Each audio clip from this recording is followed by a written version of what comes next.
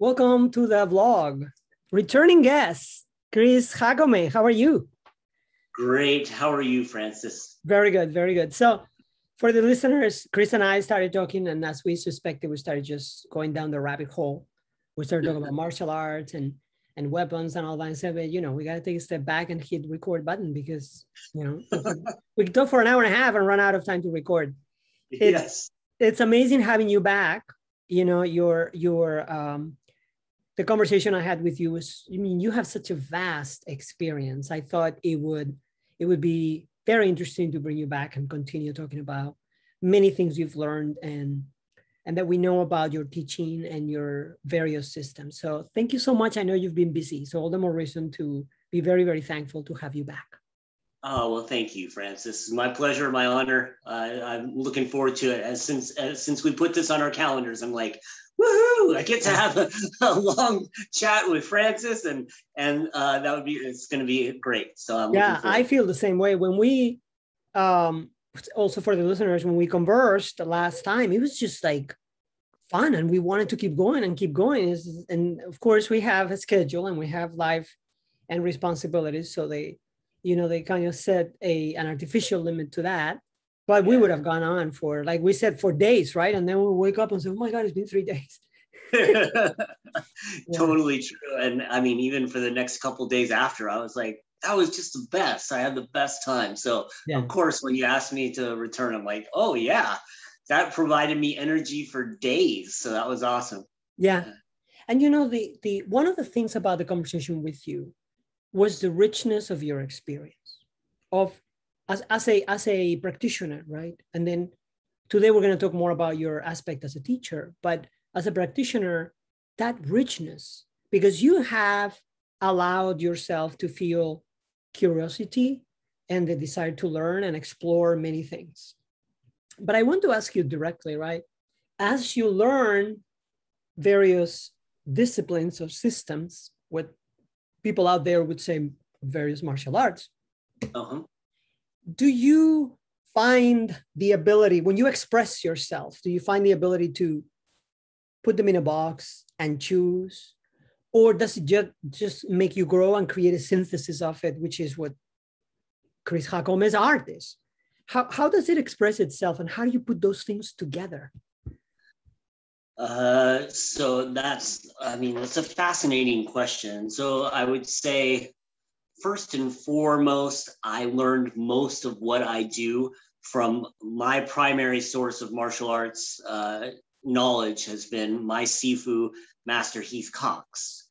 And so I train in these modalities that he teaches, but he mixes them and all the time. So primarily Kung Fu San Soo, but then Jeet Kune Do and the Filipino martial arts, and then modern Escrima, and then a lot of different ground fighting work. And so with his kind of holistic approach, I learned all these. So there have been separate, there are separate classes for him, but at the same time, he mixes all of those. And then he tries to do his best to go, well, this is coming from this. This is coming from this. This is coming from this. This is our focus, But today we're going to, even though this is a Kung Fu San Soo class, we're doing modern Escrima today.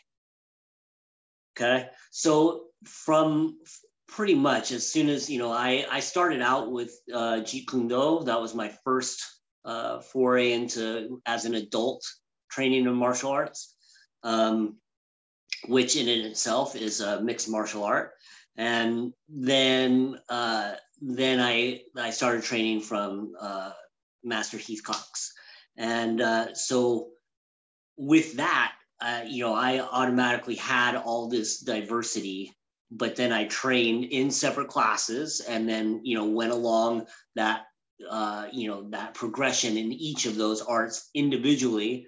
But all of them, just like we talked about last time, as an individual, you can't undo stuff. And I'm not going to show you something because it's not part of one art when I think it's going to be very good for you, even if you're training from me in another art. I'm going to pull pull from any source I can to give you the best information and the best way to explain, the best way to develop you as a practitioner.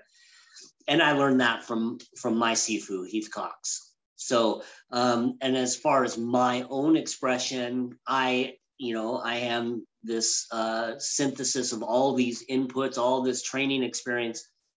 I can separate them, but that's hard. Like, and it's really good because, I think of it in a cognitive load kind of sense.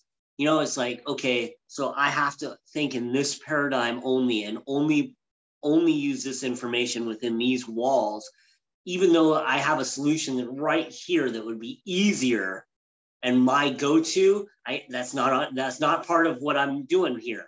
So I have to do this, and it's really good for me as a somebody that as for anybody that's training, to have to try to limit yourself and go, okay, to really focus what you're working on. And it kind of gets harder as you build your own personal language, your own way of communicating through martial arts. It gets more difficult to take away all this stuff because there's more stuff there. So it's great. Hopefully I answered your question. Absolutely. It almost feels like by artificially creating those limitations, you're also pushing the skill development in a particular way, right? Absolutely. You can use it to develop a specific skill or a specific way of thought to challenge your defaults. We all have things that are go-tos, and it's going to be good. Sometimes those go-tos are the best, but sometimes your go-to can get you killed. So. Right. And from a teaching standpoint, when I visit crucial combatives, and by the way, I forgot to mention for the listeners, I'll put the link to our first conversation where we mentioned in detail your background and what crucial combat is, but basically your school of martial arts and your approach to it. If I was to come to you as a student and say, hey, is crucial combatives or your approach to teaching fundamentally this synthesis you've created so that you know what to give the student depending on their skill? Or do you have students that come to you just to learn San Soo or JKD, and do you accommodate them? Yes and yes. Yes.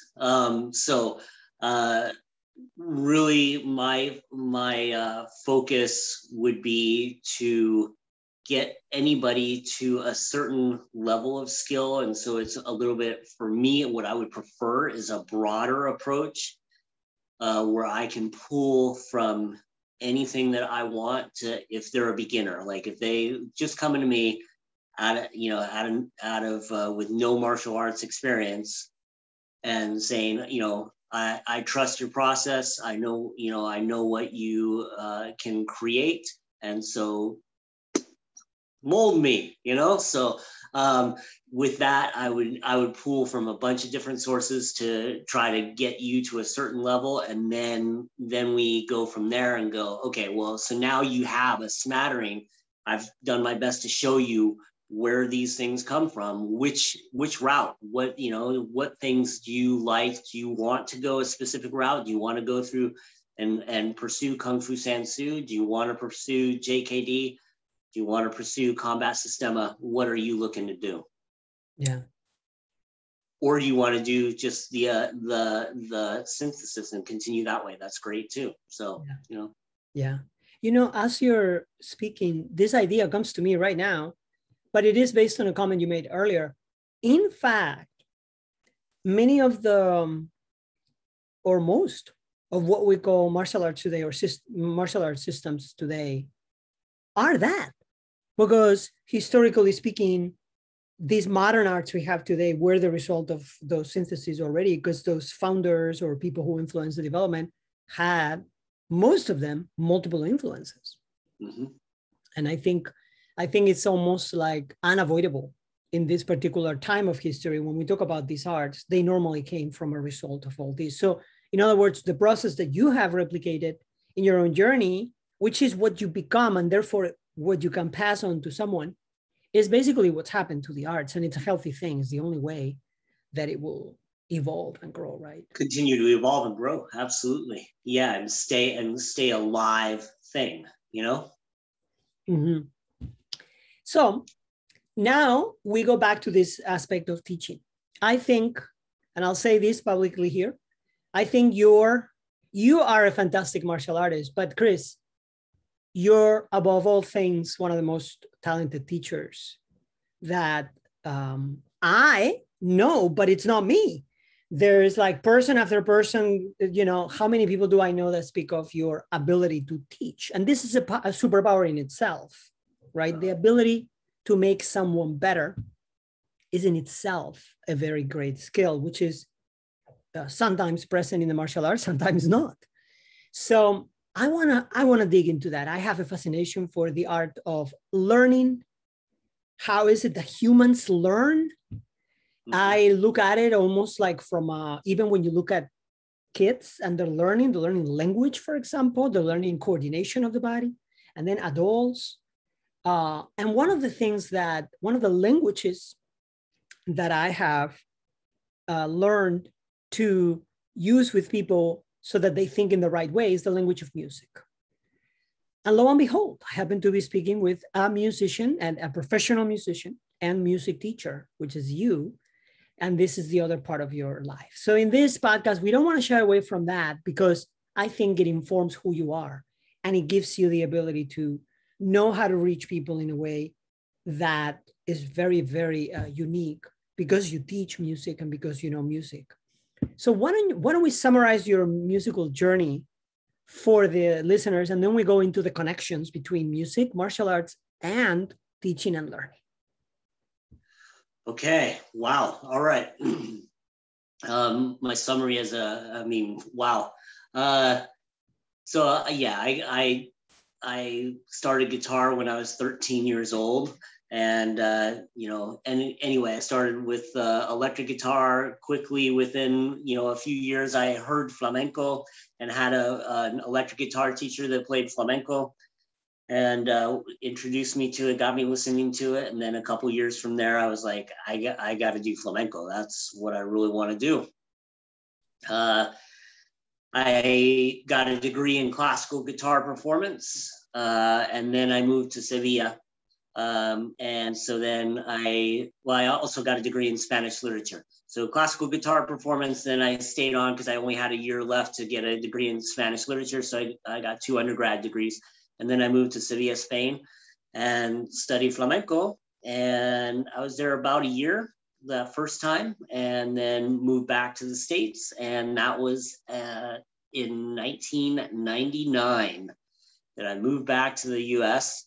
And then from then on, I've made my career out as a professional flamenco guitarist.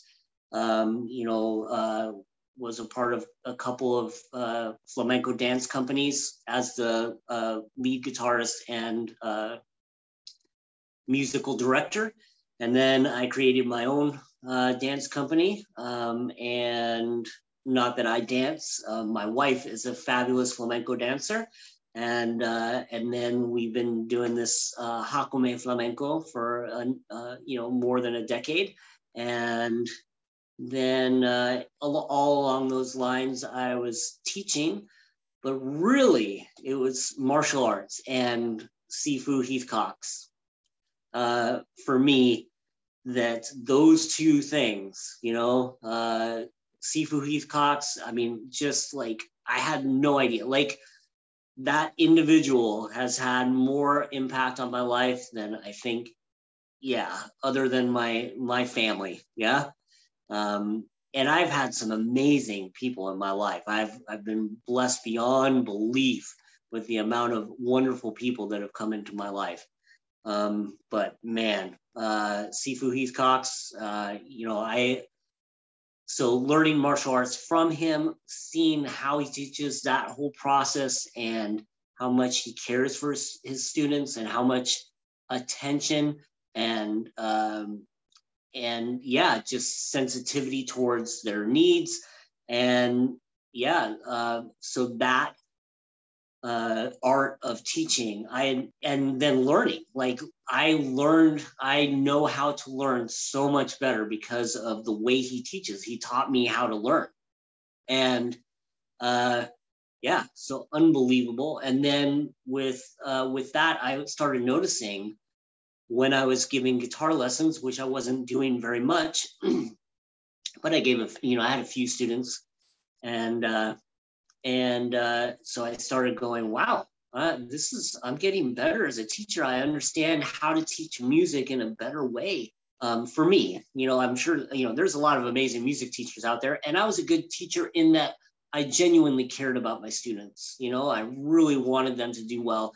I just didn't have the tools to do it. I didn't know how to break down the information. I didn't know how to create a curriculum. And so all that stuff, really, I am the teacher I am because of Master Heath Cox and because of martial arts. Wow. I am fascinated with those connections. There's so much in there because, like some people may be surprised, like martial arts and music, what's the connection? But I happen to know so many martial artists that have some sort of musical background, not to your level of expertise and professional development, but many martial artists have, on the side, they play guitar or they express themselves. And in the case of, for example, my Kung Fu brother, Dan Monkas, is a professional musician and sound engineer, and he studies with me under the same teacher. And for him, also those two worlds are very connected. So it shouldn't be that surprising. Martial arts has the word art, after all. And exactly. When you do it, you realize, because it is a form of expression, right? Now, then you talk about caring about your students, but isn't it true that it is a challenging thing because it's not an intellectual endeavor, right? So sometimes I used to be a teacher too, but I used to be a language teacher. Okay. And so language as in a foreign language. And so in Spain, by the way, we will mention here, I was born in Spain, even though I live in New York, and you lived in Spain for some time. That was like going to the heart of the flamenco route. So that's really, really good. I visited Sevilla 1 year, many years ago. I was very young, and it's an incredible place. That's a way, super beautiful place. So that's very nice. That's really, really nice. But as a language teacher, I remember this experience with students in which we were going through the progression, right? And we say something, all right. And then I explain, no, because you have to have this is the possessive, whatever. And then the students will think about it and say, okay, I understand. And I went like, no, but the fact that you understand has nothing to do with your learning. Once you've done it, when you've repeated that 10,000 times, then maybe you've learned it. The fact that you understood it is just enough for you to start the repetitions. But until you do those repetitions, you're not learning, because that understanding that your brain produces isn't what creates fluid communication at all. And I think music is very similar, and martial arts is very similar, even more so. So would you be all right talking a little bit about that as a teacher? What dimension of teaching music? You were very patient with me as a flamenco student, someone who I have no talent for that. So that's one of the reasons I know how patient you are and how well you've created a system out of something very unapproachable. Flamenco specifically also is very unapproachable, right? Tell us a little bit about that. How do people learn martial arts and music? Ooh, so how do they learn it? Wow, that's a very complicated question you're asking me. Yes. So what so primarily I teach guitar. Okay, so I can teach other things in music, and I do teach other things in music, and but guitar, in order to play guitar, I consistently tell people that you have to remember, especially beginners. So if a beginner guitar student comes to me, so you got to remember that this is a physical endeavor. Yeah. So first things first for me, I just try to get this people get a new guitar and they don't know how to hold it. They don't, so there's all these things where it just all feels really weird and awkward. And I'm like, it's going to feel really weird and awkward until it doesn't feel really weird and awkward. And so I go through a series of best practices, and really is just trying to get coordination, motor movement. And, it's like in the martial arts world, there's the gross motor movement and the fine motor movement, In guitar, I'm like, it's beyond fine motor movement. It's hyper fine motor movement.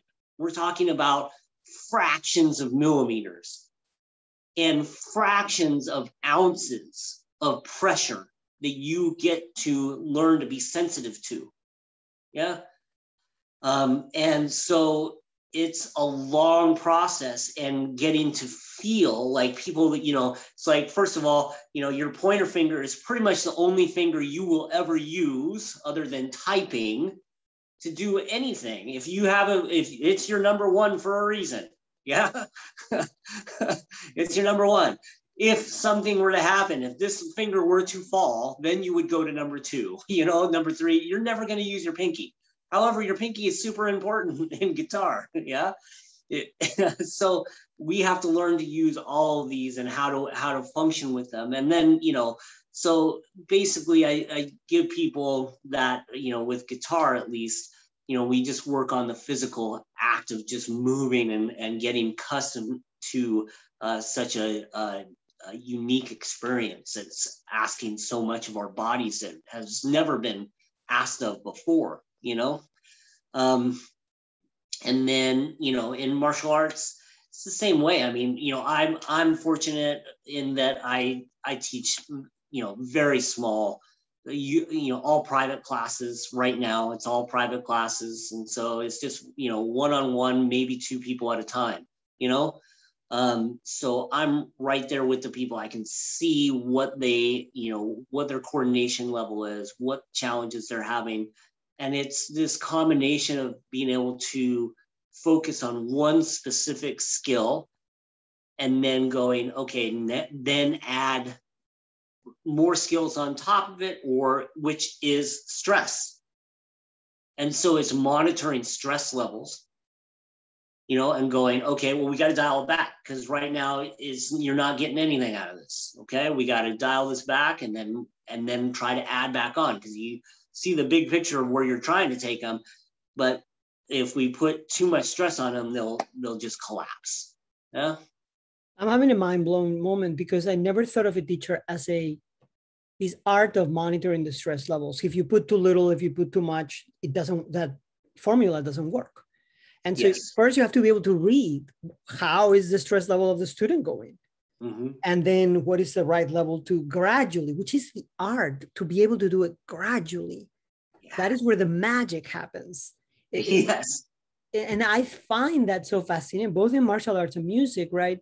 The reason you have incredible musicians, other than people who just were born with it, and incredible martial artists who go through a training program, is because somebody has managed to create a learning process, a yeah, training program. And invested time, and it's either through invested a lot of time and energy in trying to meet and trying to work that balance of that stress. Yeah. And you're not always going to get it right. Sometimes you overstress them a little too much. You're like, I got to dial it back, but hopefully it's not hugely stressful where it's a collapse. You're just looking to have that, oops, I see a little bit of a failure going. I gotta bring it back, and if you're sensitive to that and knowing how to do that, then you can attenuate it properly instead of making huge, like, oh my gosh, and yeah, if they happen, in anything that in anything that you're teaching, privately like that, people are they just won't show up.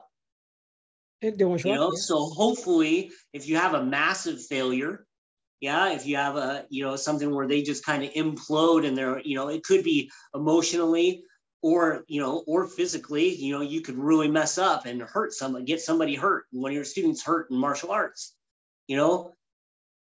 accidents happen. Hopefully it wasn't a negligent, Yeah.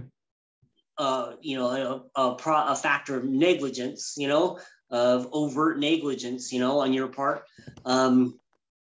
But then they just won't show up. You won't get another opportunity, so it's working on that little factors here and going, okay, good.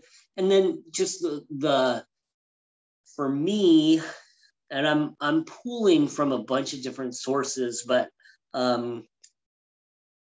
we need that stress to grow. But at the same time, for some reason, I seem to remember somewhere up here learning that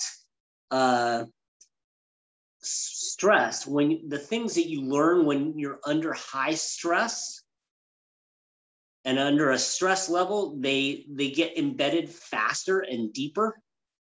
And so if you learn the wrong things, if you learn the wrong things in the wrong way, then it takes much longer to undo that. So you get somebody that's shutting down in martial arts, you're going too hard and they're shutting down and they're cowering like this, well, it's going to be really hard to undo that flinch response of just backing up and stuff, and covering up and just, going into lockdown, that freeze response. Yeah. So we, as a martial artist, that's one real good visual cue. As soon as people start going like that, it's done. You got to stop. Yeah.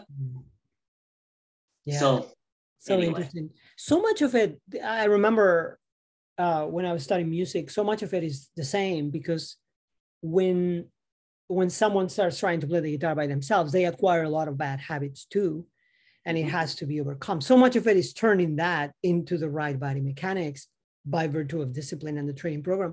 You had a video, fascinating. I was trying to learn the triplets. Okay, the abanico. To create the rhythm. Flamenco abanico. Yeah. And you, in that video, people watching that video won't even know that you do martial arts, right? And you said, the secret of this is the correct body mechanics. Body mechanics. Body mechanics is the word we use in our discipline in martial arts, but the correct body mechanics. Now, as you say, in your music is hyper fine motor skills, right? So it is a little different, but fundamentally, a lot of the similar things are happening. And I see a great connection here in that we use body mechanics to fine-tune the machine to express itself. But once it does it, it's doing something greater than the body mechanics. Both in music and in martial arts, it's important to have the correct body, because otherwise it's not going to work. But the goal is beyond that. It's something that the student is not going to be able to experience until they master the body mechanics. But you're expressing something way higher, which in this case would be music, musical feeling and emotion. Or in the case of martial arts, it could be a real situation, the ability to react without thinking, or maybe even self-expression. But it is similar. The body mechanics is not the end, but it is a necessary track. And I find that connection between those two worlds. Absolutely. I mean, the body mechanics, and it's a lot easier as an instrumentalist, but even as a vocalist, it is body mechanics. It's muscles you can only feel. Yeah, but you're still learning body mechanics of how your vocal cords and all the musculature in your mouth and all that stuff affects what you do, but yeah, the body mechanics, we have to learn how to get our hands to make certain sounds at certain times, and it all has to be coordinated, Yeah, it's tremendous. It's tremendous. Yeah, so I see all those connections in the sense that, if I was to memorize a chapter of a history book and recite it tomorrow, that type of learning has nothing to do with what we're trying to do here, or very little, right? Yeah. It's an entire reprogramming of how do you express yourself, right? And so I actually find that very, very useful. So many people that I know of in martial arts understand music to a certain extent, and it's become for me a common thing to just use that language, the language of that metaphor. Yeah. Yeah, that metaphor. For example, here's one I do all the time. You know, the famous thing in martial arts, people that are not really, people that are a little critical when we have a drill and they say, oh, that would never work in a fight.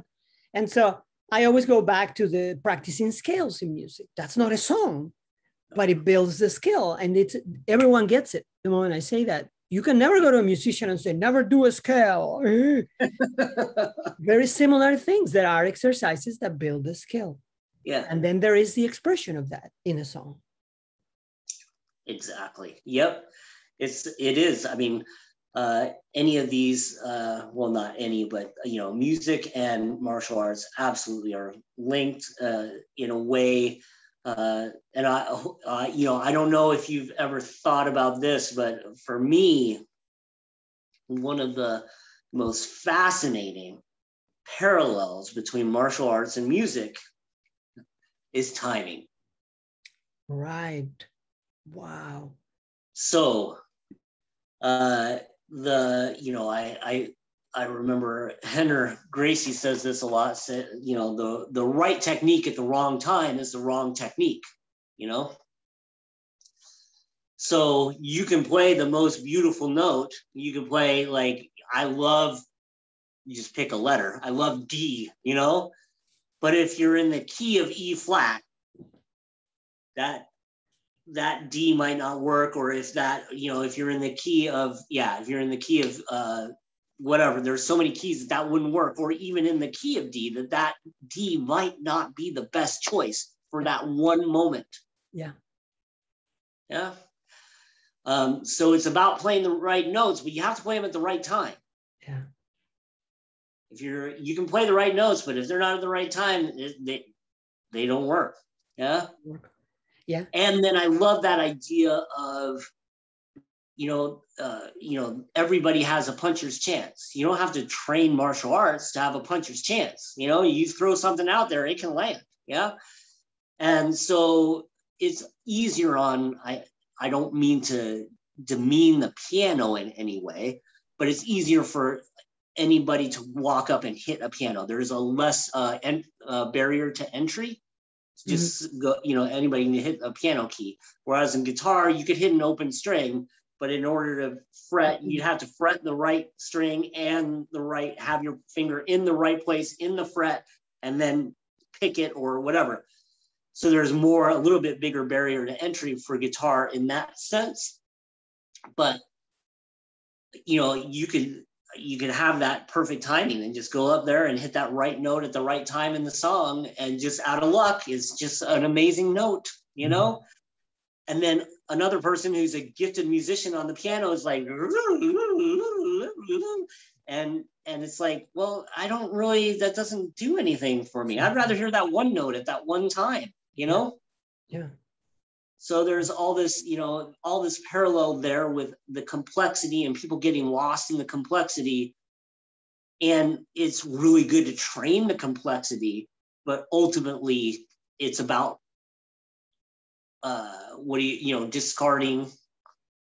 discarding and then being able to have all these options available to you and choose the best option at that best time. Yeah. I hadn't thought of the connection with timing, to be honest. That is incredible, because both disciplines, they simply won't work without the right timing. It just is integral to it. And it's built into our drills and it's built into our practice. Without the right timing, nothing happens, right? You use metronome for your students in music? Yeah, of course. Yeah. It's essential. It's essential. It's essential. Yeah. I tell people that's so, yeah. I could go on all about this, of course, in any direction for any of this stuff, but the metronome is essential. Like that is, I tell anybody, if you're serious about being a musician, there is no serious musician that does not use a metronome. Yeah. There isn't one. There isn't one. There you go. Well said. There is not one. So that's it, and until you get to the point where you like using a metronome, you're not there yet. Yeah. Until you get to the point where you're like, I wouldn't practice without it. And that seems insane to practice without a metronome. Who would do that? There's a lot of people and they're not very good. And that's why nobody hears of them. There's thousands, I don't know, millions, but thousands of people. Yes. Yeah. So you have to practice with a metronome, or a metronome substitute, meaning there's apps now. There's apps on your phone, thing, but a drummer, people that work, play in bands, then they have a drummer, and that's their metronome. Yeah. But so anyway, but that So then the other parallel timing wise, or it's actually not even timing wise. It does have to do with timing. But I love this phrase from Kevin Secor that he says, you want to develop in martial application. So he's the founder of Combat Systema. But he says you want to develop he calls the reflex of continuance. Oh, wow. So your reflex should be to continue.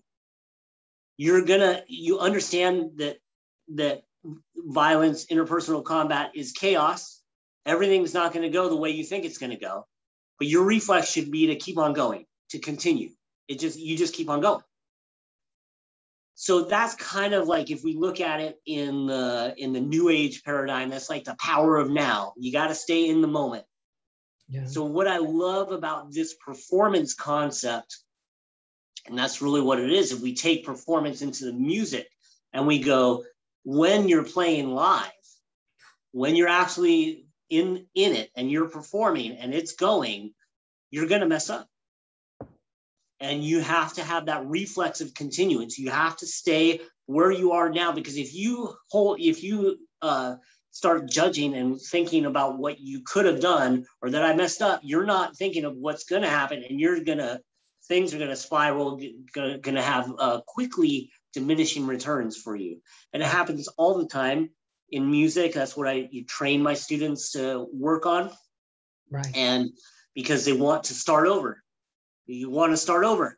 You can't do that. Oh, wait. I didn't do that right. I want to start. Can we start again? Well, there's a time for that, of course. Yeah. But there are certain modalities where you have to train your brain to just keep on going. I messed up. I keep on going. I go. And that has to happen in music and in martial arts. And in martial arts, it's performance. I love all.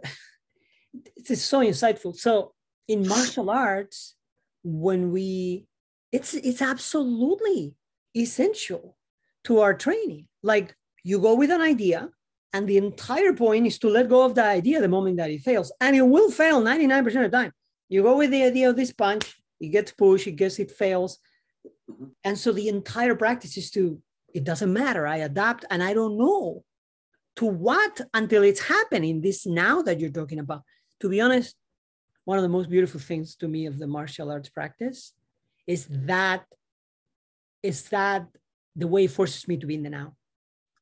Absolutely. I think a lot of the people that are lifetime practitioners, I mean, that's one of the primary motivators behind why we continue to do it, is because it really brings us to the now, and that, it's like, it's really hard to think of anything else when a punch is coming at your face. Yeah. I'm going to just say this because it's going to be a light note, but so not what Robert Downey Jr. did in Sherlock Holmes. The guy plots his entire fight. Said, I'm going to hit him there. I don't know if you remember that movie. It was a great movie otherwise. Yeah. Yeah. And I love the character of Sherlock Holmes, by the way. Yeah. Oh, my wife and I, we love the Jeremy Brett Sherlock Holmes of the 80s. Okay. BBC. But this Robert Downey Jr., and he did a good accent and all that. But, and everyone knows he's doing some Wing Chun and all of that. But he plots his thing and says, I'm going to hit him there. The guy obviously is going to move his hand that way. Then I'm going to, and in many of the fights, he goes exactly and it's, the martial arts is really the opposite. Like, even 1 second before it happens, I could not predict how it's going to go. It's impossible. It's impossible even in the drills we do, let alone in a complete chaotic situation, like what people like to call a fight. Yeah. Impossible. And that's the beauty of it, that we're trying to adapt and keep going. You said continuity. We're trying to just keep going. And that is amazing. And I never thought of the connection with live performance. When you have a lot of those live performances, it must be unnerving. Yeah, I mean, there's a bunch of different factors as to nerve level, and so sometimes you're hardly nervous at all. Sometimes you're very nervous, So there's a bunch of different factors that go into that, and that's one blessing of doing what I do for a living, is that I have got lots of opportunities at that. Yeah. So I'm pretty good at reading myself, and pretty good at that reflexive continuance. Yeah. Yeah. And just doing it. It doesn't matter. I mean, the nerve level is going to be what it's going to be. It doesn't matter. I still got to do what I got to do. Yeah. So, and if you take a little mistake and you make a big deal out of it, then the audience will notice a lot more. But if you just keep going, yep. Because it is something that's being created right there. Right there, Yeah. Yeah. I remember we'll honor here the great master Paco de Lucia, great master, of one of my favorite musicians of all times. Absolutely. And he said there was a case. This is many years ago that he did a concert, and this guy grew up doing this, right? Yeah. He breathed, and so they asked him, like, amazing concert, everybody loved it, people were blown away, and they asked him, he was like, man, it was horrible. The place resonance was horrible. The strings weren't right. My nails were in the right. He found a million, but the guy played, nobody noticed a thing. And it was one of the most influential concerts for a lot of people. Imagine if he let that bother him. Yeah. It would have been a disaster, but he had that continuity, right? Well, and then also, I mean, I really think, and this is why we train, like he fell to the level of his training, which is unbelievable. He has a lifetime of work under him. So his worst day is better than 99.9999999% of all the musicians that have ever lived. Exactly. Yeah. So he had his terrible day was like completely way better than anybody could ever dream of. Yeah. And that's just the power of practice. You say, well, talent, and it is difficult to measure that. You must notice that when you start teaching someone, some people have a talent to start learning faster. But if you fast forward 10 years, I think it's indistinguishable whoever had talent from whoever just continued working. Yeah. I think you only notice that at the beginning to say how quickly do they pick it up. Mm-hmm. But that is so small in the big picture of what's going to happen many years later. Absolutely. And we love to compartmentalize, and it makes things easier. It's important to be able to compartmentalize, but then recognizing that we're a part of a much bigger thing. So the student we see in front of us, that's not their life, it's just one facet of their life. And there's so many other life factors that have to do with their success and their continuance, so they can be super talented. And they can learn really quickly, because of the attributes that they bring to the table. But other things in their life can totally derail everything. Exactly. They can be the most motivated and dedicated person, and other life factors can completely derail them. Yeah, I'm a big believer of that. When you see someone who's done something for many, many years and they're doing very well, talent is a very, very small part of it, because talent didn't get them there. Yeah. It was dedication, hard work, and not giving up. Yep. Right. But it is true that talent can have an impact. I'm not completely discounting talent, Oh, yeah, absolutely. But in continuing, like 10 years later, the guy who just didn't have talent but is continuing working is up there. Right. Because I would say, like, so that's how you get the Paco de Lucias. That's how you get the Michael Jordans. You get these extreme cases of, of highest level, skills. And it's because they came to the table, they had some natural talent, but then they had that amazing work ethic and that dedication and perseverance. And they also had other environmental factors that helped them. Yeah. So, with Paco de Lucia, I mean, he was born in Algeciras, Family, he came from a flamenco. His parents had the best flamencos in that area always come to their house, like, you know, every other night. So he was surrounded by the art that he was to go and make his life from.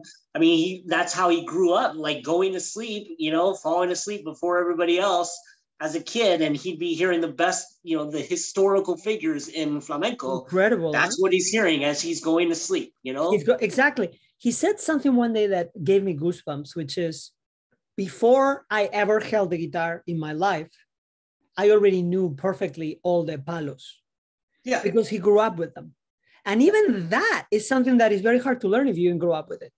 Exactly. How the beats. Yeah. The accent structure, how the cante goes over and where the melismas are and all that. I mean, oh man. Yeah. Yeah. And this guy just is what he grew up with. Exactly. Yeah. Yeah. And then, you know, his father, his older brother were guitarists. I mean, so there's all that factor. I don't know near as much of Michael Jordan, but, you know, of course, I have no doubt that he had, you know, a decent amount of talent, but then I do know that he had an amazing work ethic. Yeah. And then there's just certain things, you know, people have advocates, and it might not even be family, you know, that is their support system, but they have some kind of outside advocacy that helps, you know, coach them or helps, you know, bring them along, you know, and go, oh, here, you like this? Let me feed you more of what this is. And there's this like serendipitous, it can be very serendipitous, where this right person comes along at the right time and goes, here you go. You know, so it's really fascinating, all that stuff, you know. And for me, I really feel like it was, you know, my Sifu Heath Cox, like he just came along at the right time for me. And I'm like, holy moly, I had no idea. That's what happened. That's what happened to me. That's how I felt with my teacher. That this would, you know, that you existed, that there was, you know, this person that would, you know, take so much time and effort and open up a new world to you. And just completely, so, you know, just open up this new world of, you know, and then how to convey information and, you know, how to catalog things and recognize things. I mean, unbelievable, just completely paradigm shifting. Yeah. And life-changing for me. And life-changing for you. Absolutely. That's what happened to me. And as you express yourself that way, I feel very connected to the experience I had with my teacher, George. Incredible, like that, you know. I'm going to continue this comparison just maybe a little bit more, and then we'll switch to another quick topic that I have for you. I'm going to challenge you. This is going to be a challenging question for you and for me. You've already challenged me. We're taking it up a notch. Okay. Yeah, hey, you're a martial artist. This is going to be a fun one. I don't even know, as I'm going to ask you if we can answer it, but it is a good. I think we will. It is a good mindset for the martial artist. So that's why I'm going to ask the question. Okay. In music,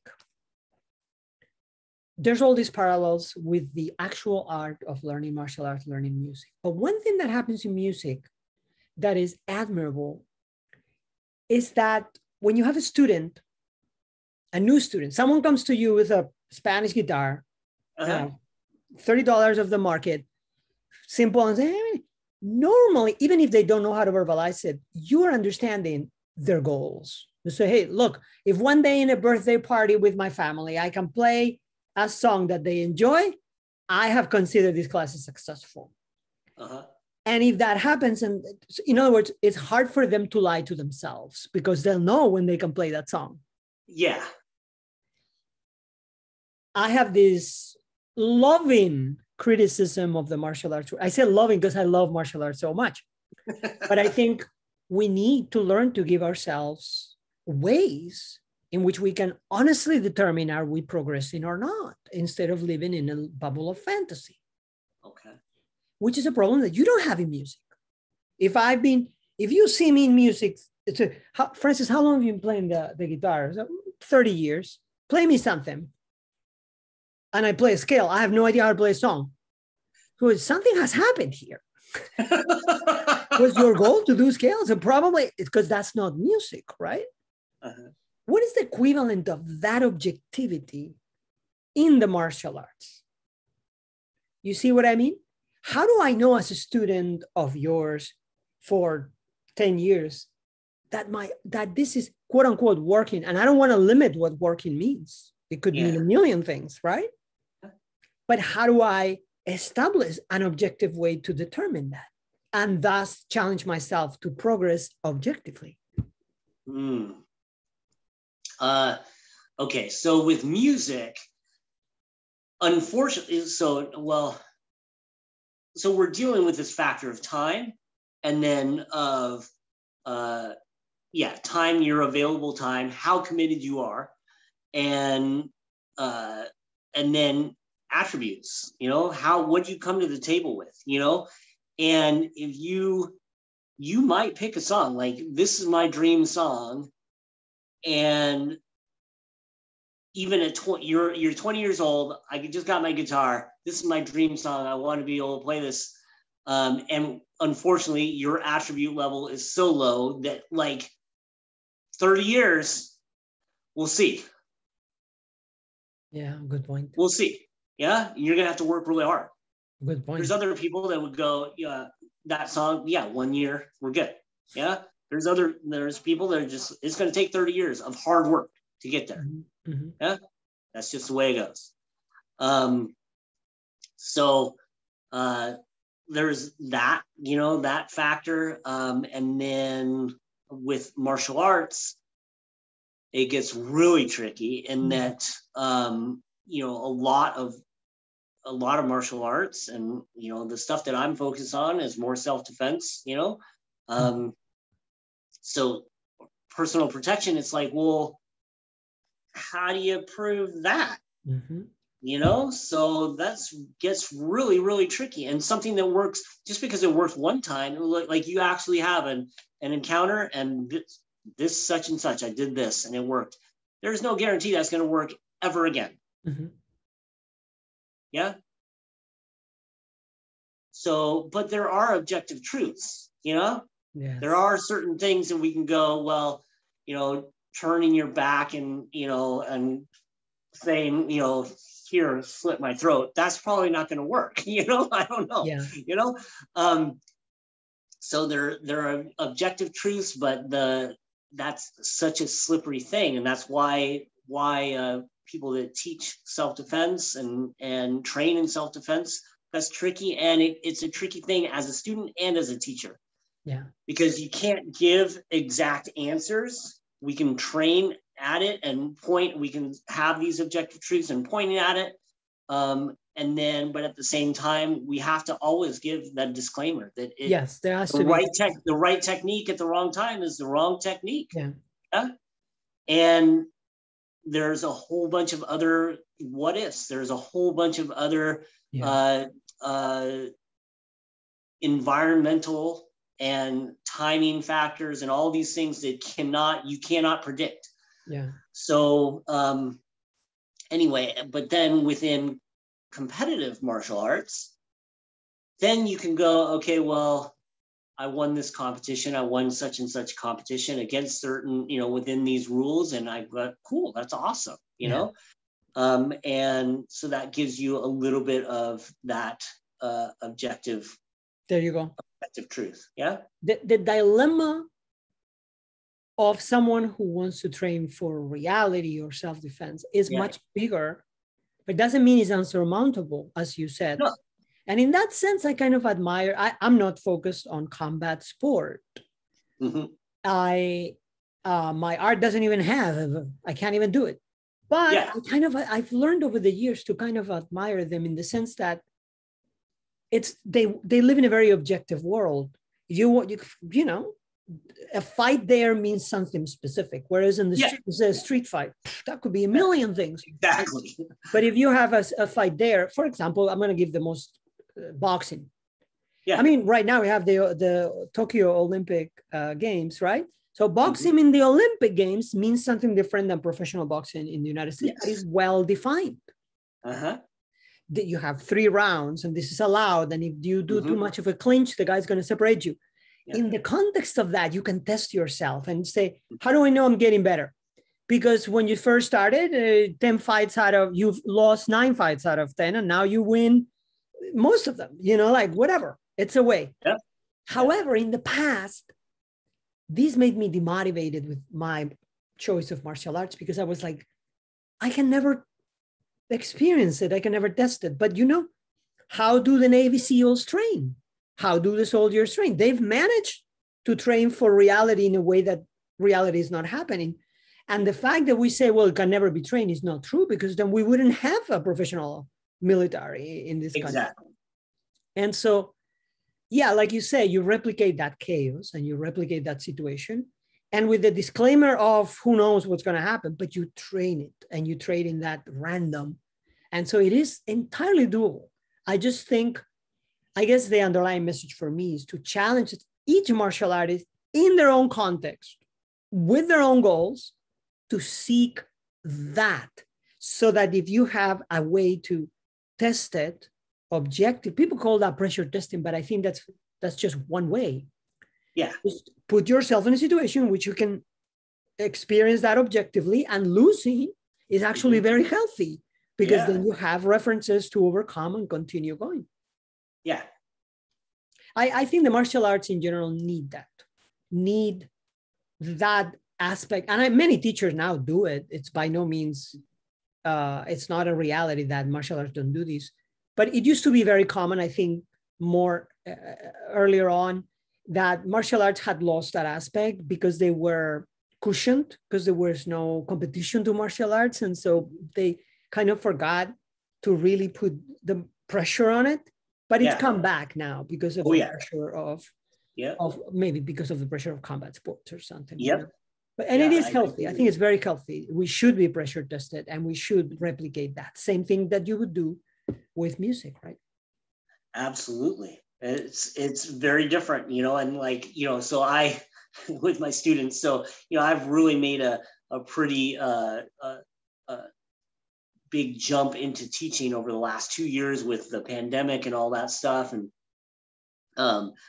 so I teach a lot more music now than I ever have in my entire life. But it's been wonderful. And I see it in a completely different way now because of my martial arts training and because of my Sifu Heath Cox. And, you know, it's like, I really find joy in the whole process, and in the process of me trying to figure out how best to explain a certain topic. And, you know, I explained it this way a couple months ago. I really like this way this month. I really, you know, like this way of getting that information across. How's that going to come across? How are people responding to that? So it helps me learn and reframe, and you know, it's like I'm starting to geek out on that, how I process the information, how I learn, and how other people learn, and how to get things across, you know. I never had that before. I always enjoyed teaching. I always enjoyed doing my best for students, but I didn't know what I was doing, like as far as teaching. Right. I was always considered a good teacher. I think I was a good teacher, but just because I cared. You know, and I had knowledge to share, and I was able to get it across. But now it's a whole different world. Like, you know, my ability to be able to share and exactly. You've developed that through your teaching. And to me, that's the fascination. There is an entire world there. Because I come from that background, right? Even my university degree was on teaching. And so, you know, when people talk about Rory Miller, for example, and everybody considers him the expert on reality-based but I don't. I consider him an expert on the art of teaching and learning. He studied the human mind. Many things you tell me about that connection of what is that process remind me of his writings, right? It's someone, wait a minute, you know, I was doing judo. These people learned it in 6 months. These people learned it in 2 years. What happened here? What is it? What is it? Are they playing more? Do they have more freedom? Do they have less freedom? What is it? How? Those are the facts, and we haven't solved that problem. I think it's a fascinating thing that as an individual teacher, you get to play with that. Yeah. Yes. And it's dynamic, and it fluctuates, and, you know, certain people's moods change, and, you know, like just that day, that every individual is an individual, you know? And so then you have the class dynamics, and then the individual dynamics that they bring to the class and all that stuff. So it's a fascinating journey. So as and with me, as far as teaching, I was going somewhere and I can't remember what I was going to say. Oh man, No worries, okay. because I think, don't worry. The teaching aspect and how people process was one of my biggest points. But in the time, do you mind if I ask you now a question about one of your particular systems? Sure. So look, I know you have JKD and Escrima. I think we're going to have you come again and again and focus on one of them and go into depth. I was planning to do this today, but we're kind of running out of time. But I will just say one thing. Yes, sir. Let's just focus on San Soo, Kung Fu San Soo. And we'll probably have another day to go deeper into it. But if I was just to ask you, what are 3 important principles in the practice of San Soo? What are 3 important principles in the practice of Kung Fu San Soo?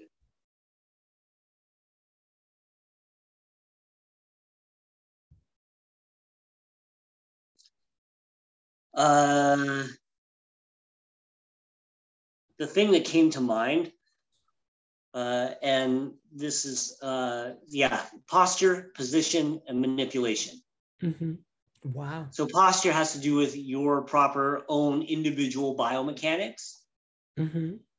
Position would have to be in relative and orientation to the subject in which you're planning to manipulate. So if any of the previous 2 are off, then that drastically affects number 3. Mm-hmm. Yeah. So in order to maximize your manipulation of an individual, you have to have your own body structure in a line, properly in a line. Yeah. And then you have to be in the proper position to implement whatever, if it's a kick or a punch or an elbow, a mauling, whatever it is, you have to be in the position to do that and in the right posture. And then you would maximize your ability to manipulate. Interesting. So that's very interesting. When a student learns from the beginning with you in this system, they probably focus a lot on what is correct, because the student of martial arts that comes new, they probably don't understand how to judge if posture is correct, for example. Does it have stability, or does it have leverage, or things like that? And then position probably means also timing, because then you would have to maybe close the gap and be in relation to someone else at the right time, right? Mm-hmm. Very Absolutely. Interesting. So the idea of timing that you were discussing earlier is probably going to then show up bound to these concepts, probably position and manipulation. Absolutely. That's an overarching principle, that timing. Yeah. Absolutely. Yeah. And does San Soo have weapons at some point of the curriculum? So San Soo, Kung Fu San Soo had traditional weapon work. My Sifu, Heath Cox, kind of went with the Escrima route. So really focusing on impact weapons and edge weapons. So just making that switch. Felt that was going to be more conducive to an overall creating an overall martial artist, is taking that kind of curriculum and putting that in with San Soo. For the listeners, does that mean, for example, the 2 Kali sticks or the knives, the 2 knives? Yeah, either Kali sticks or edge weapon of some sort. Yeah, of some sort. And and so it could be a spada y daga, like the stick and knife, or it could be 2 double sticks, or just double knives, or 1 knife, single knife, or whatever.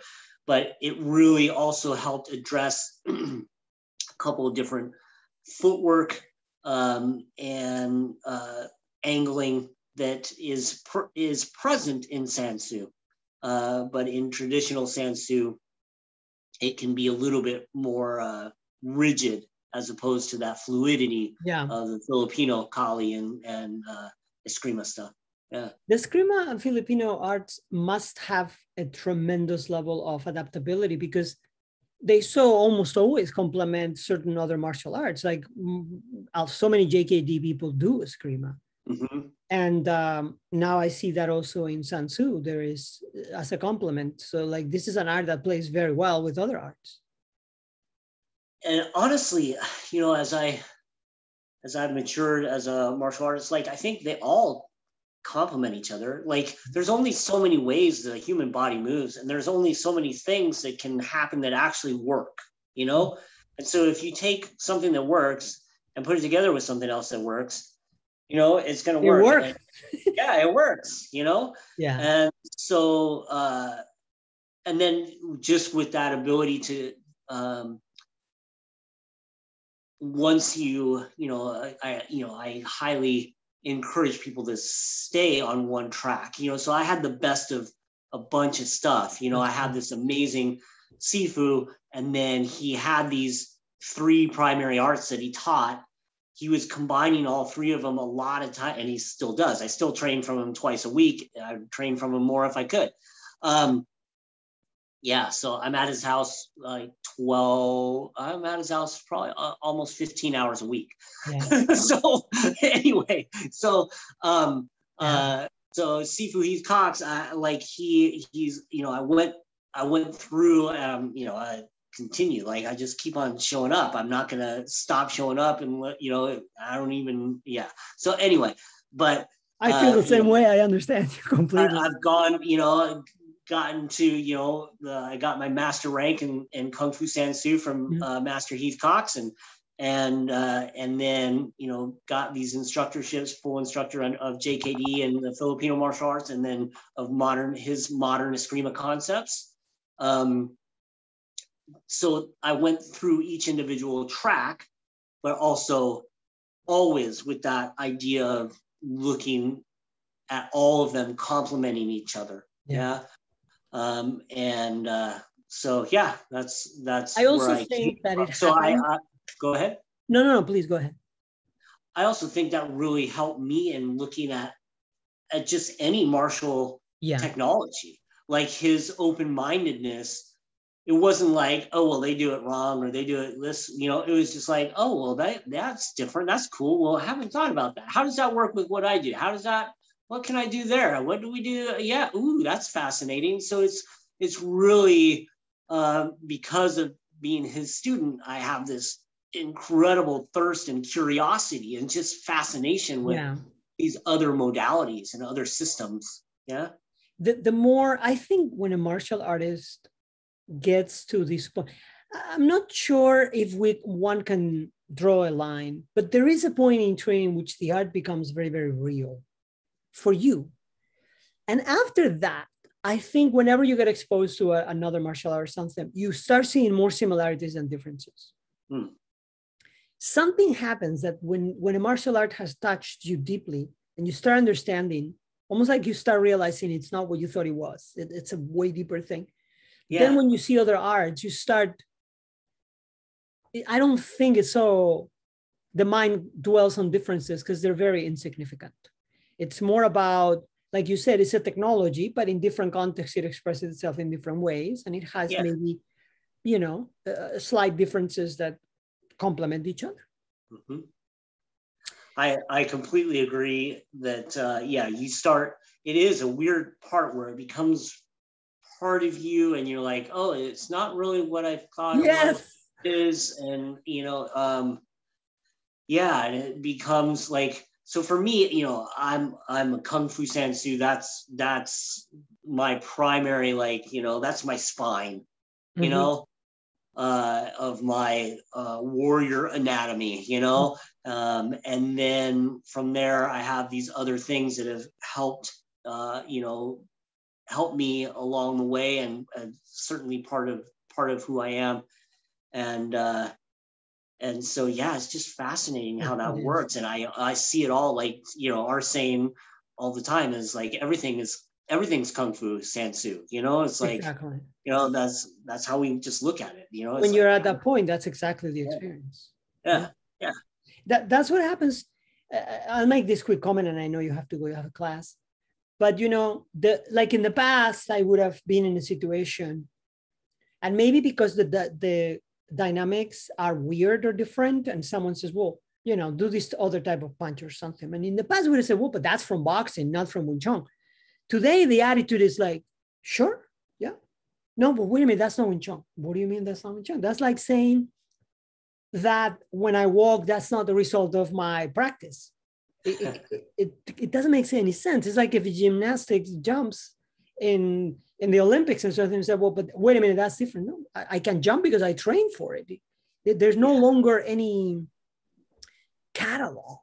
It's not a catalog. It's an expression of skill, right? Yeah, yeah. Bueno, señor, un placer. Igualmente, primo. It's been fantastic having you. I knew we were going to the rabbit hole with the learning and the way, because you're really the greatest example I know of that, someone who really knows how to teach. And so we'll try to get you back, maybe talk about JKD and more about San Soo, because I know we barely scratched the surface. But very thankful, and hopefully we can talk again. Thank you very much. I look forward to it. Thank you so much, Francis. Thank you. Have a great day. Have a good one. Okay, bye-bye.